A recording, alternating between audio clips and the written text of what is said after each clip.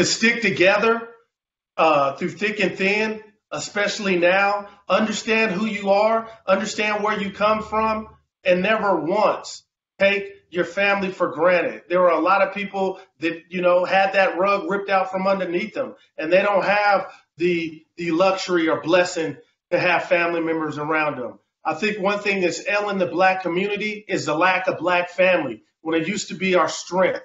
So my advice to the Black family is stay together, educate yourself on our rich tradition, educate yourself on what you need and what tools you have at your disposal so you can teach your young ones and they can teach their young ones. And that's how we change this vicious cycle, which I believe is killing the Black community.